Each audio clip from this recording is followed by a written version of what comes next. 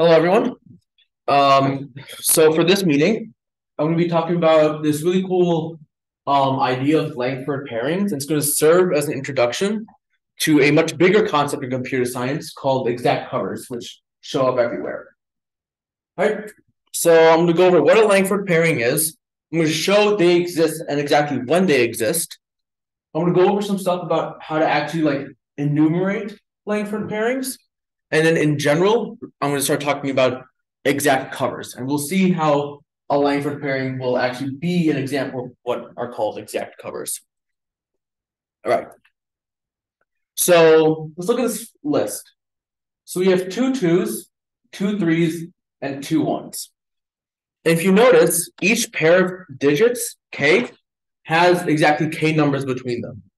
There's exactly one number between both ones, exactly two numbers between both twos, and exactly three numbers between both threes. Right? So just to get a feel for it, take maybe 1 or 2 minutes and see if you can come up with a pairing for n is equal to 4. Right?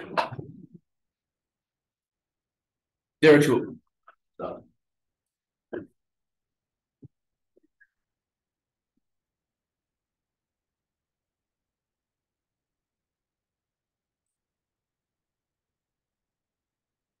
And then also, if you want to just follow along, slides should be uploaded. Answers to exercises should be uploaded. And also there's source code for some of the exercises involve programming. So source code is also uploaded. So if you would rather follow along that way or take a look afterwards. All right. Anyone have an idea of a pairing?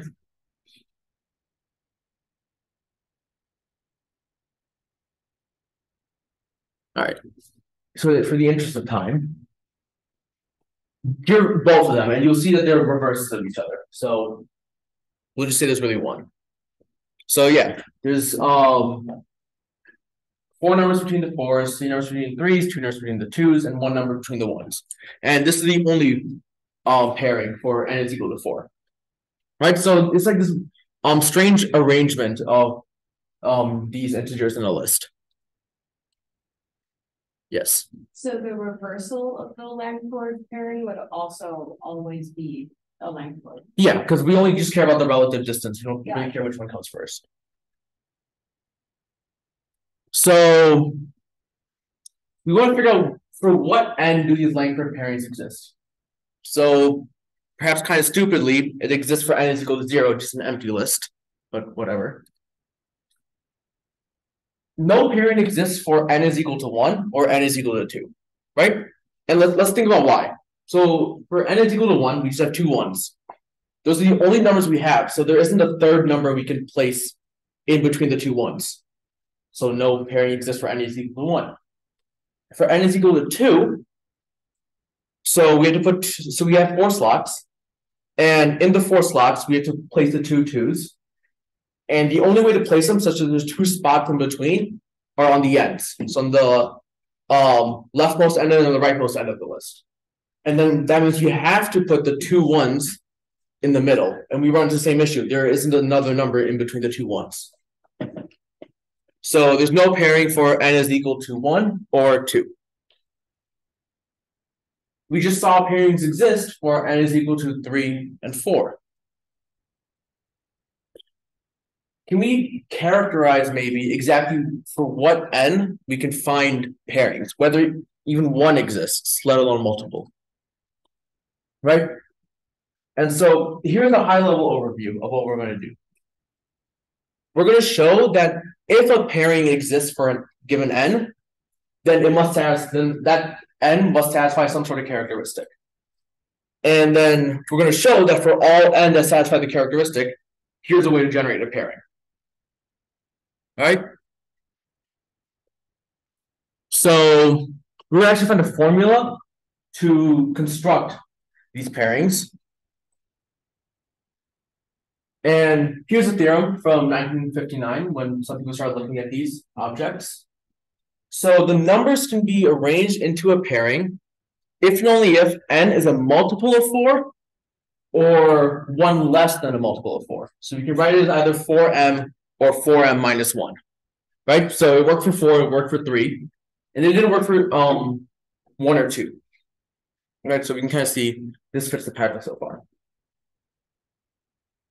So now we're going to go through why, if we can arrange into a pairing, it must be a multiple of 4 or one less than a multiple of 4. Okay? So suppose we can arrange this into some sort of Langford pairing. So now consider the numbers in such a pairing. So let A of R be the first time R appears in the sequence. And then since A of R is where the first time it appears, we want R numbers in between. And then the next number is going to be the second time R appears. Right? So we're gonna have A of R is the first index, and then A of R plus 1 is going to be the second index. Follow? Everyone see why the second one must be plus R plus 1? But we're just really permuting these indices around, right? We have a list of length 2n, and the indices go from 1 to 2n, and then the pairing is just some rearrangement of this. So we have this sum. We have the sum of all of the A sub R's. So the sum of all the indices for the first time the number appears, and then we're going to sum over all the times the second time the number appears. And if we just do some rearranging, right, we're going to see that we're just going to get this. Like, you just do the algebra, and we're going to get this. Yes. Can you look at the AR plus R plus 1? Right. So A of R is the first time the number appears in the pairing. Okay. And what's the condition? We want there to be exactly R numbers between the two R's. Right? So we want 3 numbers between the 2 3s, 2 numbers between the 2 3s. So if A of R is the index of the first number, then the next R numbers can't be that number. And then it must appear in the next number. So we have to have a space of R, and then the next index is going to be the number again. That kind of clear it up? Cool. So we do some algebra, whatever. But we're summing up, right? All the indices, each number must go into some index. So we're summing up from I is equal to 1 to 2n all the indices. So you can do the math and you get this. So we're just rearranging the indices. The order we add them up shouldn't change anything. So these two values must be equal. And so do some rearranging.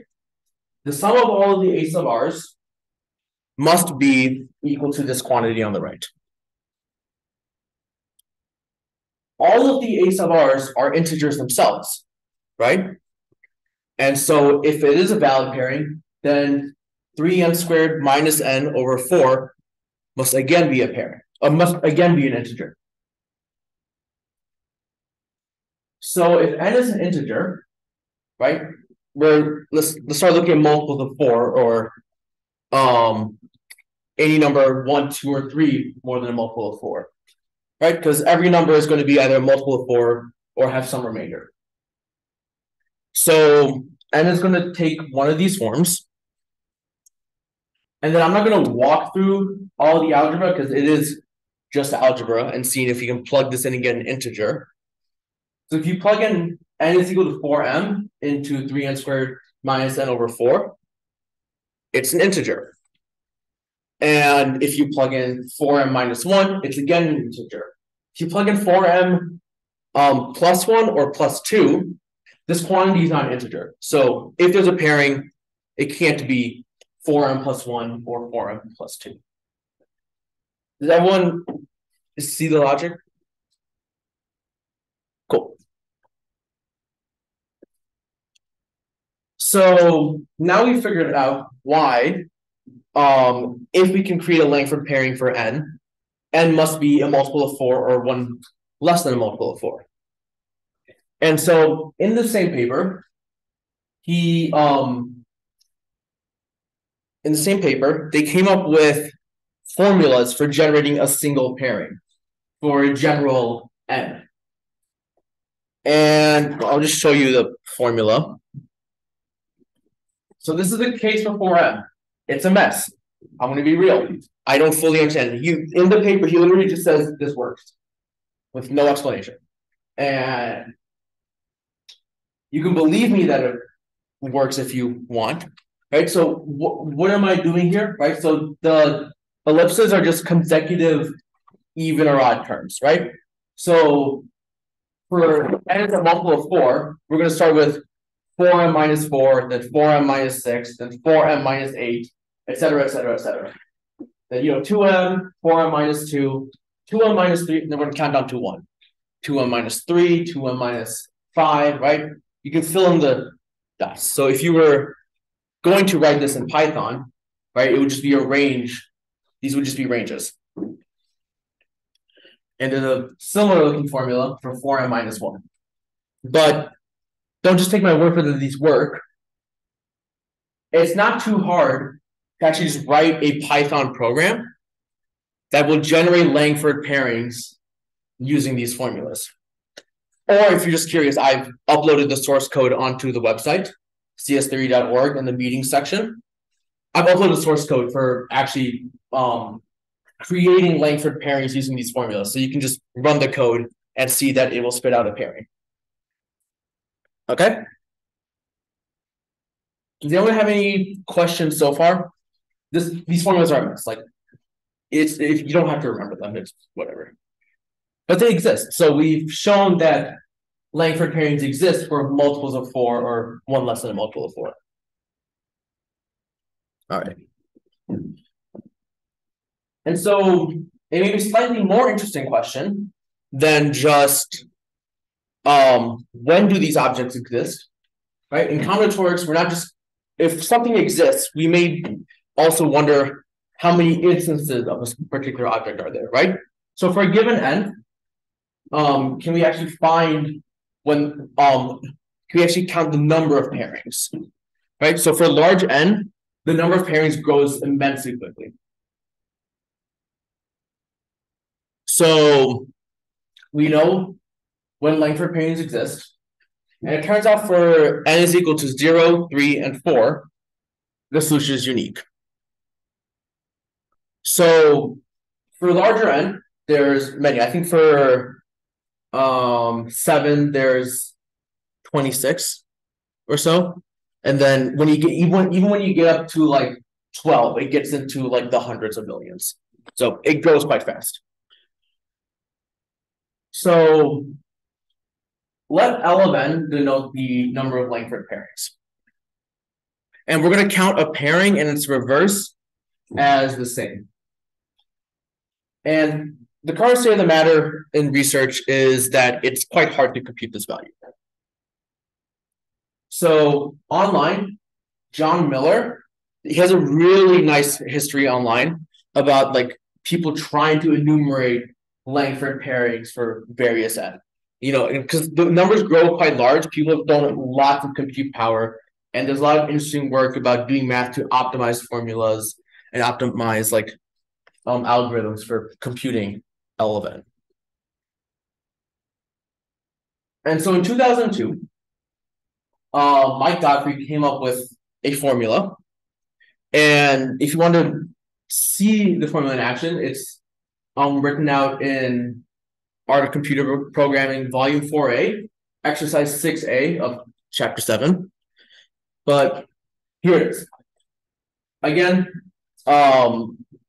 so at a high level, what's going on is you can think of the x of j's, like so all the x variables, as positions in our resulting list, right? And so you can kind of see that appears on the right-hand side of the definition of f, right?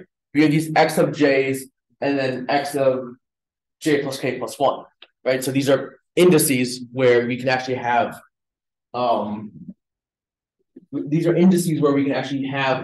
a valid pairing for a given number. And so if you work out through the details, or I've written up a solution for deriving this formula, and you can see it on the website, you essentially get to the big crux of it is that when you expand this out, all of the terms are going to have a bunch of x of i's as products, right? And it's going to turn out the only terms that have all of the x of i's, so meaning the only terms where we've actually assigned a number to every single index. Well, those terms are going to be the only ones that will cancel out in the bottom formula. So in the bottom formula is just we're going to plug in -1 plus 1 into the formula and try every possible combination, and you end up getting this. And it's a quite tedious but beautiful counting argument. So the point is to compute all the Langford pairings, people aren't actually just trying to generate all possible permutations. If you can imagine how many permutations of a list there are, even like for small n, it grows like factorially fast. So you can't just set your computer to run and generate all pairings, all permutations of a list and see which ones are a pairing. So this kind of gets into an area of combinatorics, which people call analytic combinatorics, and this kind of studying, or no, this is algebraic combinatorics. So it's kind of using polynomials to count certain objects. And it's an idea that kind of comes up over and over in combinatorics. And if for any of you were at Husning's generating functions meeting last semester, that's also algebraic combinatorics. It's using polynomials to count certain objects. And conversely, there's analytic combinatorics, which is where people just kind of come up with upper bounds and lower bounds and study these bounds and try to get better and better approximations as n tends to infinity. Because even like computing the formula right there is a little bit better. And you can actually do some really clever mathematics and use the gray codes from last meeting to quickly compute this formula. But even as n gets fast, like, there's God knows how many terms in this polynomial. It's a pain in the ass. So people are also interested in just what's the behavior of this as n tends to infinity. And you get into this field of combinatorics called analytic combinatorics. All right. So at the beginning, I teased this thing called exact covers. So what are they? So Langford pairings are a special case of a problem called exact cover. So in 1972, Richard Karp proved that exact cover problems are what we call NP complete. So what does this mean at a high level? So we can verify solutions in polynomial time. These problems are hard to solve, even though they're easy to verify. And it's one of these problems where if we have a fast algorithm to solve exact cover, we can turn it into a fast algorithm to solve other hard problems, such as like Boolean satisfiability, or maybe Hamiltonian path, or some other problems you guys may have heard of in your classes. So what is exact cover? So as the name implies, our goal is to cover a list of items with some chosen subsets and select each item exactly one time. And let's run through a nice example. So let's just look at this matrix. And the goal of the game is choose rows of the matrix such that if I look vertically along your chosen rows, each column contains only exactly one. So, for example, you cannot choose both rows 3 and 4 because in the second to last column, they both have a 1. So that's a forbidden choice. Then you have 2 1s in that column. And we can abstract this into some different notation for options which contain items, right? So we can see row 1 or option 1 has a 1 in the third and the fifth column. Row 2 has 3 items, a 1 in the first column, a 1 in the fourth column, and a 1 in the seventh column. et cetera, et cetera, et cetera. And so, with the subtraction, and if you actually try to solve this, the goal is to select options, not items, options 1, 4, and 5. Right? We select so you can see that if you select those options, then each item, the numbers 1 through 7, get used exactly once. We only have 1, 3, we have 1, 1, 1, 2, 1, 4, 1, 5, etc.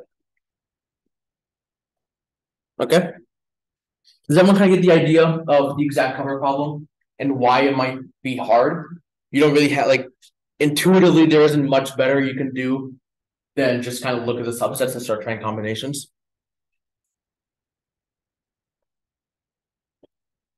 So in trying to solve the previous exact cover problem, you may have like been running through a sort of recursive algorithm in your head quite naturally. So here's a very simple algorithm to solve exact cover. So if we're trying to cover item I, right, and we have our current options and our current cover.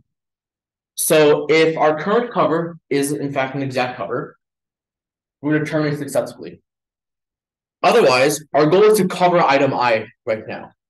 But if there's no options left to cover item I, well, then we can't do anything. So we failed.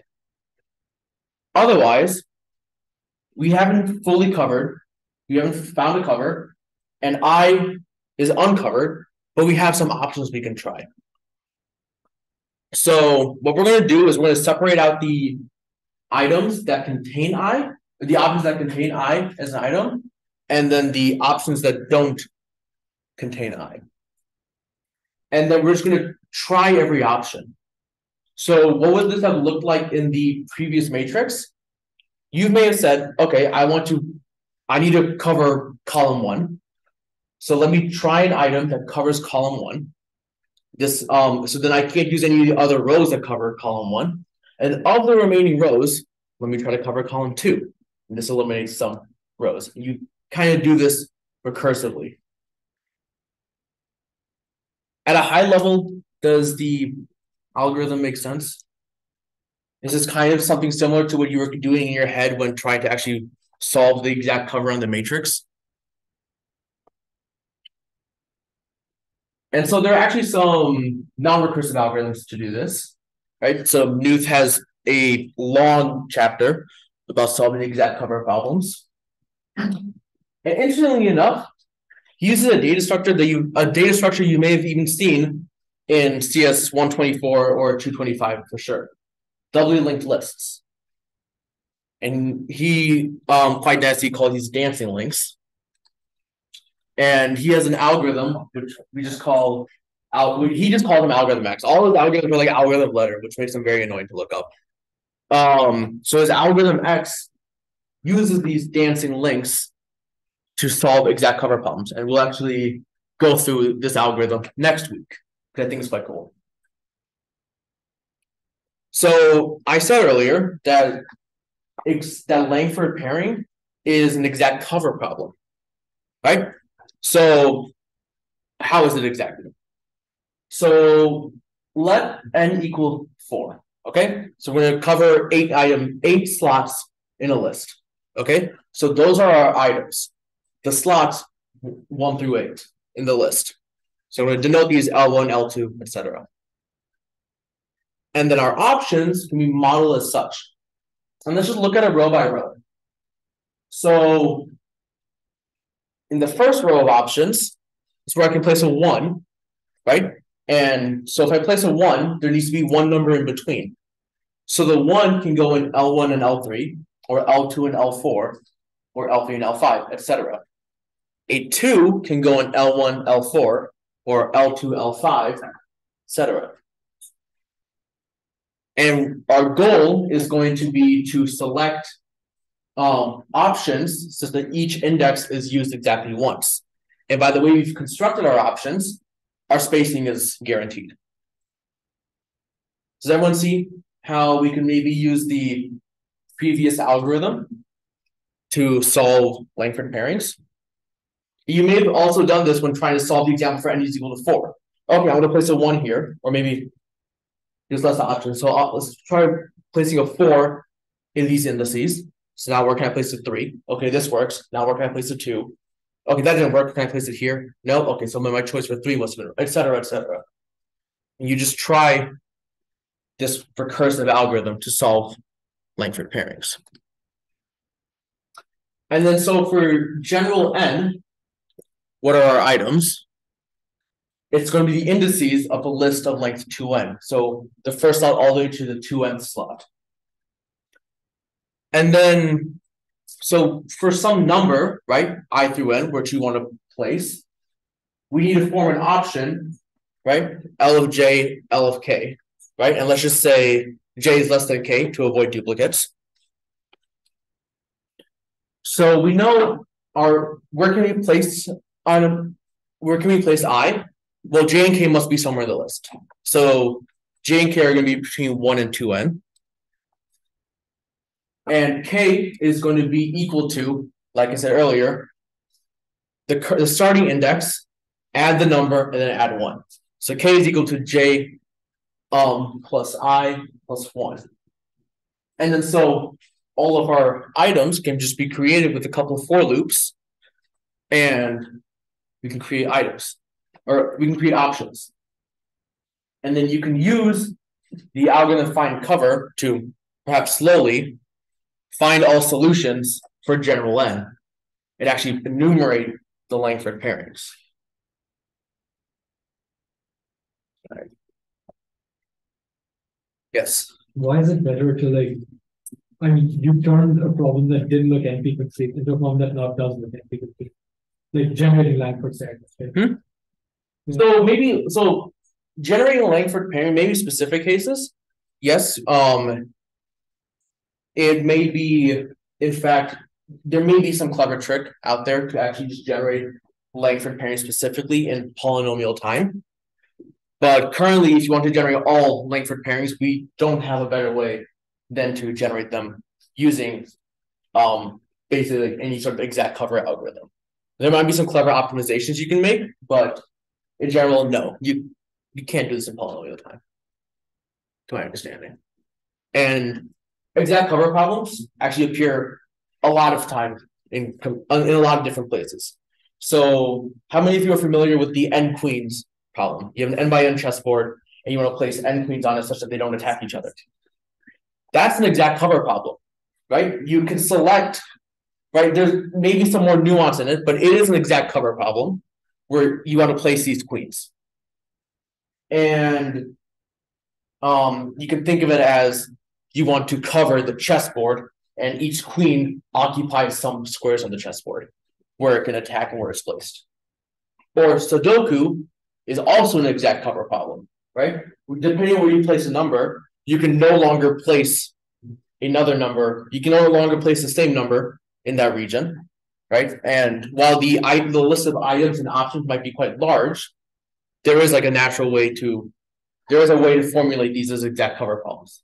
Or you can imagine exact cover problems might be useful in like scheduling, right? Maybe you don't want certain tasks to overlap. You want to make as efficient a use of your workers as possible. So you want to place your tasks in a way so that each worker ideally only has to do one thing at one time. Right? So exact covers kind of appear in many places, and they're a very fundamental problem in computer science. Anyone else have any questions? All right. So I'll give you this quote by Peter J. Cameron, and it kind of like does a nice job explaining like why combinatorics has like this seemingly easy, like it's easy to state things, but it's quite hard to actually work with them. And like why I personally find combinatorics to be beautiful, and the fact that it's all about techniques rather than results. I don't personally care too much about Langford pairings, but I think the exact cover problem in general is a very interesting problem, and there's lots of cool techniques out there.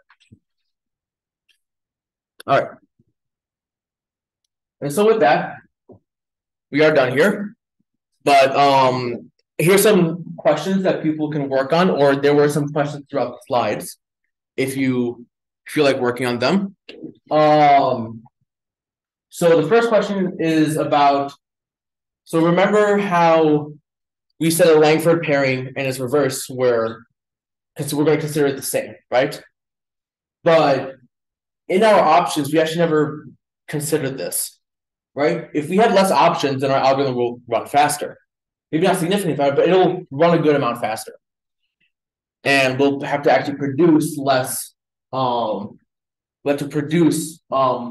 results, just to enumerate all the unique ones. So can you modify our criterion for generating the options in a way that we don't generate the reverses of solutions?